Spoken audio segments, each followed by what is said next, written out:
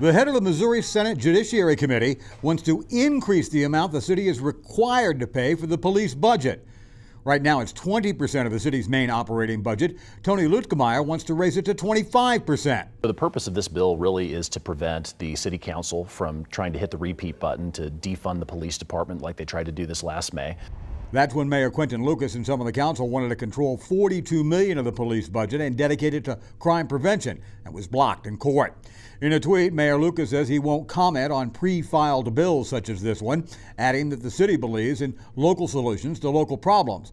Missouri law, however, prevents the state from raising taxes like this without a vote, and Lutkemeyer plans to offer a state constitutional amendment requiring a minimum for police funding, and that would also have to be voter approved.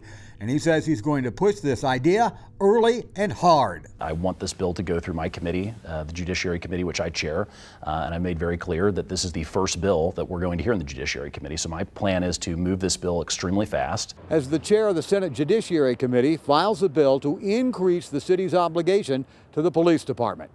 Michael Mahoney, KMBC 9 News.